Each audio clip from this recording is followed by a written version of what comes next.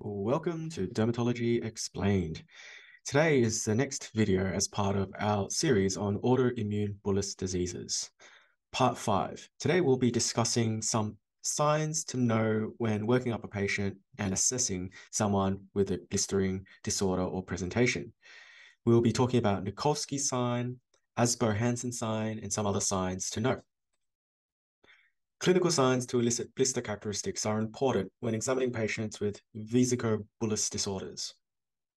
What are the blister signs to know?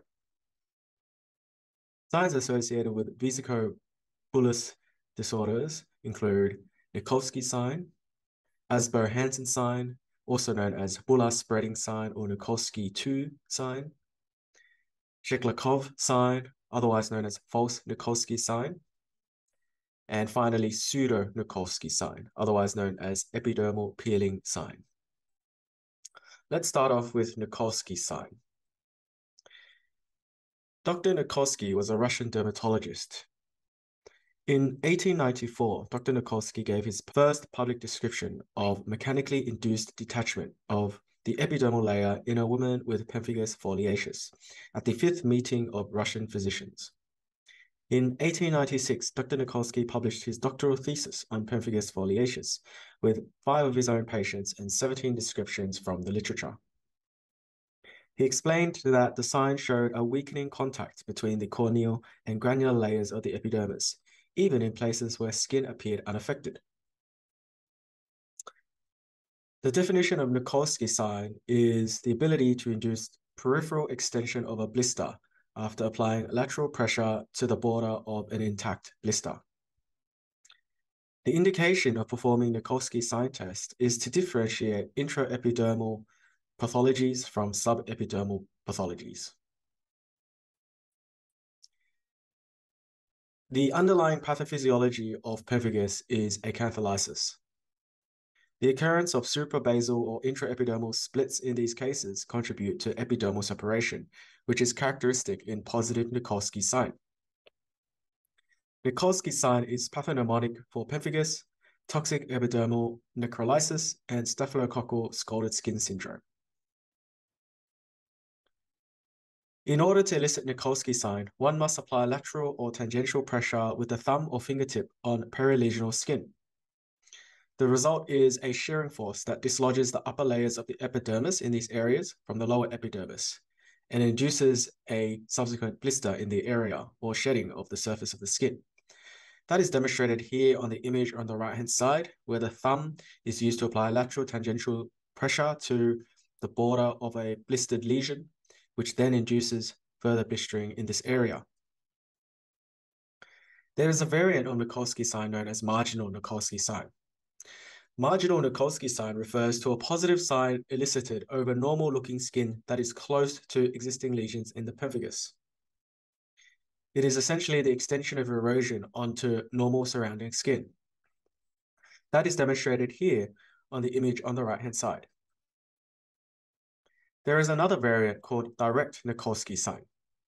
Direct Nikolsky sign is when a positive Nikolsky sign is elicited over normal-looking skin that is far away from the existing lesions in pemphigus. Again, this is another form of extension of erosion onto normal surrounding skin, and that is demonstrated here on the image on the right-hand side. What is the difference between wet versus dry Nikolsky sign? Wet Nikolsky sign is after eliciting a Nikolsky sign, the underlying base of the lesion is moist, glistening, and demonstrates eroded skin after pressure is exerted on the skin. This is usually indicative of an active state of pemphigus. In contrast, a dry Nikolsky sign is a dry base of eroded skin seen after pressure is exerted on the skin. This is usually indicative of inactive or resolving state of pemphigus. The next sign we will discuss is Absoe-Hansen sign, which is otherwise known as Nikolsky sign 2 or Lutz sign. In order to elicit Absoe-Hansen sign, this is essentially the enhancement of an intact blister by application of pressure on its roof, usually vertical pressure. As per the diagram on the right-hand side here, if one carefully presses upon the blister, it will enlarge towards its periphery due to the mechanical pressure of the blister fluid. In intraepidermal processes, such as pemphigus vulgaris, the blister extension has a sharp angle. In contrast to this, in subepidermal processes, such as bullous pemphigoid, the advancing border is more rounded, as shown here in this picture. The next sign to discuss is Sheklarkov sign, which is otherwise known as false Nikolsky sign.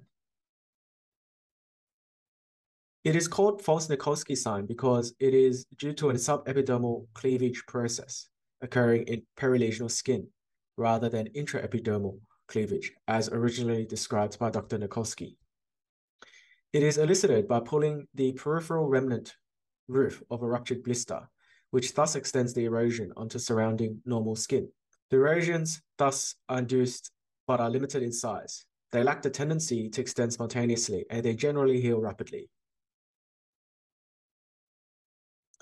When is this sign positive?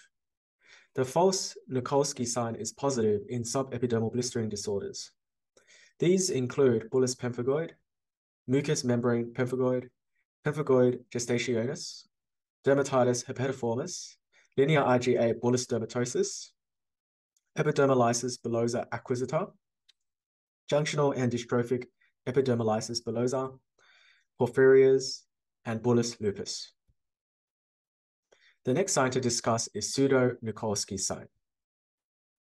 Pseudo-Nikolsky sign can be elicited in the same way as for true Nikolsky sign, but this can only be elicited in involved erythematous areas or existing lesional areas.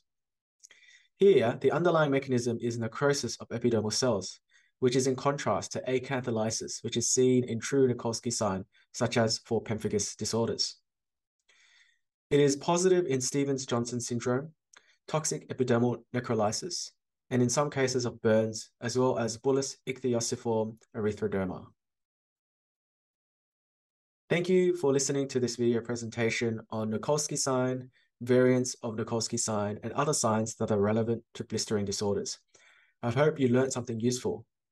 To see more videos similar to this, check out our YouTube channel on Dermatology Explained, subscribe, and we'll see you at the next video. Thank you.